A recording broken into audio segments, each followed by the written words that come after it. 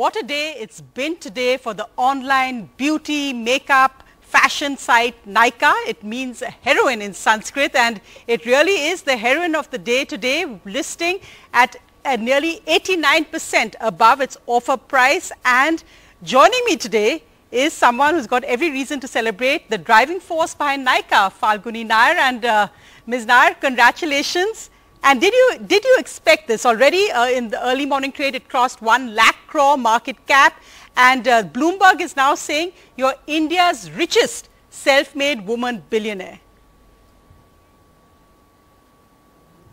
Thank you, Sonia. I think we are just trying to build a great company that is well loved by consumers, and I think a good market reception is very encouraging. So yes, I do agree that it calls for celebration sometime today. It's been, what a journey it's actually been. Is this something you expected? I mean, the fantastic bit is that it's also a woman-led unicorn. It's also one of the few profitable unicorns. It's really rewritten so many of the stories we've seen around unicorns, IPOs, about women-led businesses. What would you say today when you look at the journey that you've made to get here? I think I had been an IPO banker and taken a lot of companies to the IPO, and that gave me an excitement to want to start a entrepreneurial journey of my own. So today, culminating in the IPO is a fantastic feeling that one has come so far and developed the maturity to be able to be a listed and traded player in the capital markets. Mm-hmm. And you said also today that you actually decided to take this leap of faith, as it were, backed of course with your experience just before you turned 50. So you actually defied all stereotypes also to make it here. What's the biggest learning you have, or the learning you'd like to share with all our viewers tonight, who I think will now be looking up to you as a mentor, role model? No, I think there is definitely a learning that age is no bar, for sure. I hate being I hate being counted as women entrepreneur or women this thing. So, but yes, I think one has to break all stereotypes, including gender stereotypes. Mm-hmm. So what do you think is your biggest learning? I think the biggest learning is the power of technology. I think when I started this journey, I was embracing e-commerce and internet, but I think the power of technology and its ability to do complex and multiple tasks at scale, and also very agile and personalized personalized conversations with millions of customers simultaneously. And I think all this has been big discoveries that I've really enjoyed learning about, and of course implementing it in our company.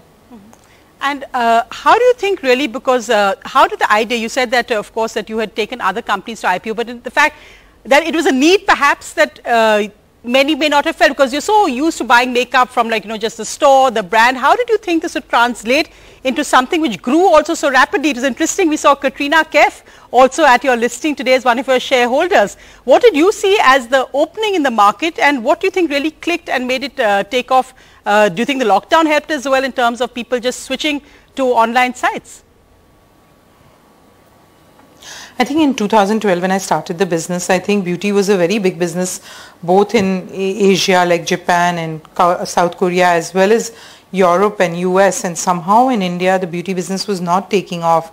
There were adversities in terms of India as a large geographical country, and in the nascent stage of the business it was hard to meet the needs of such a large geographically diverse and also ethnically diverse country with what they like. And I think I felt that with e-commerce we can service this category much better, and that's how we decided to set up a vertical commerce company focused only on beauty.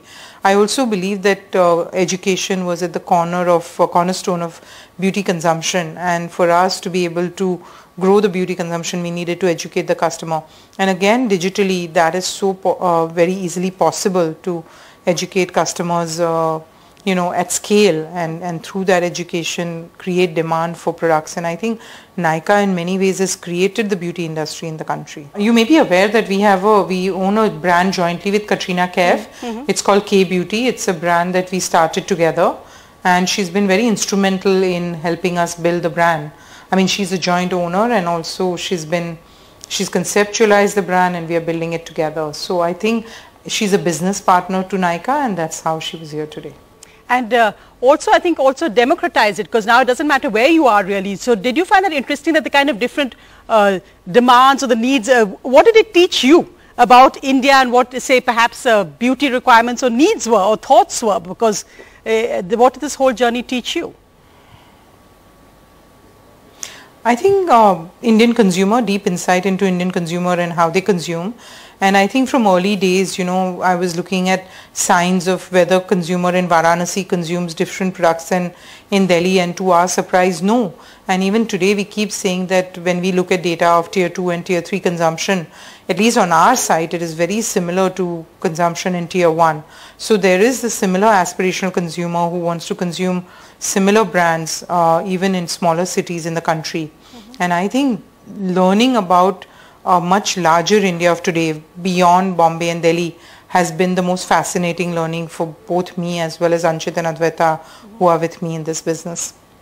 And you mentioned that you don't like labels, so you don't want to be known necessarily as a woman, as a self-made woman billionaire, or as it's not about gender or beauty as such. You're a business person. But it remains the fact that this is usually an area, and especially the startup area, where you don't see so many women business role models. Was it difficult for you at all? Did you have to battle any stereotypes, or did you find it a level playing field? No, I think I have been very fortunate, whether it was how I grew up as an equal in a family, where I think there was no difference between a boy and a girl in terms of the kind of commitment they needed to show towards education or towards work. And I enjoyed similar support system, all throughout, from even my spouse Sanjay. So I don't think in our home there is ever a conversation about, oh, women should not commit themselves to this. I think entrepreneurship is all about deep commitment of time and energy and passion to something that you feel so passionately about. And I think I've been fortunate to be able to pursue my journey without, without any judgment.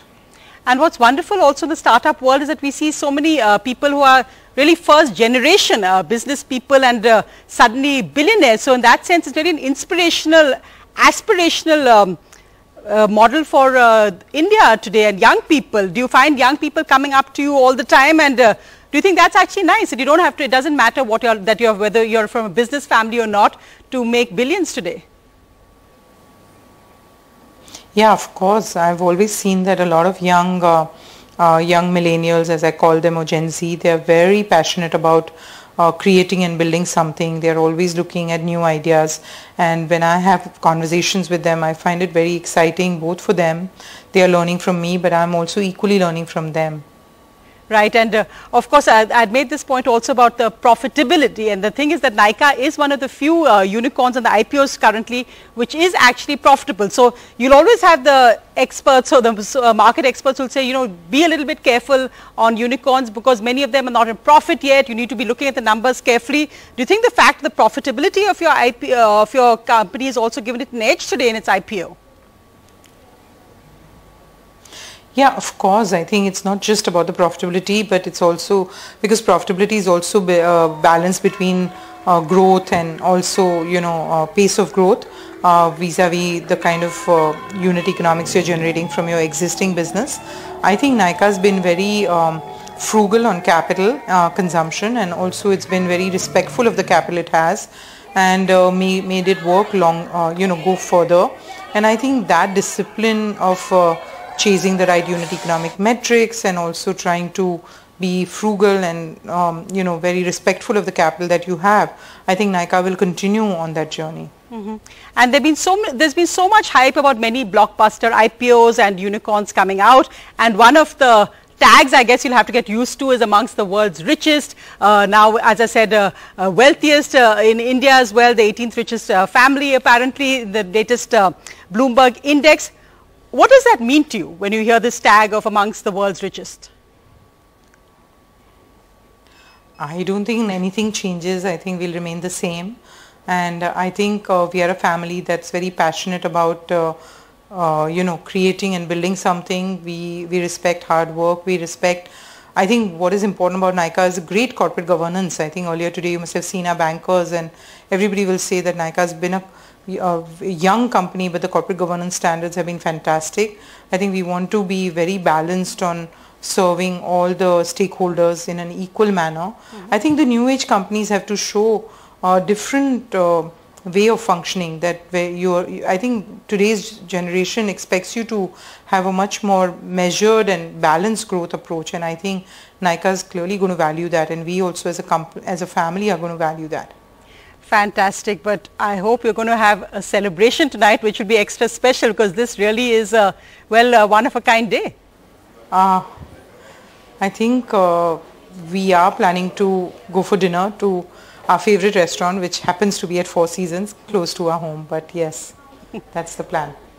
Okay, wonderful. Well, we wish you all the best. As I said, it's great to see this blockbuster listing, and congratulations for all the hard work that has gone into today. We wish you the best. Thank you. Thank you. Thank you. Thank you very much, Sonia.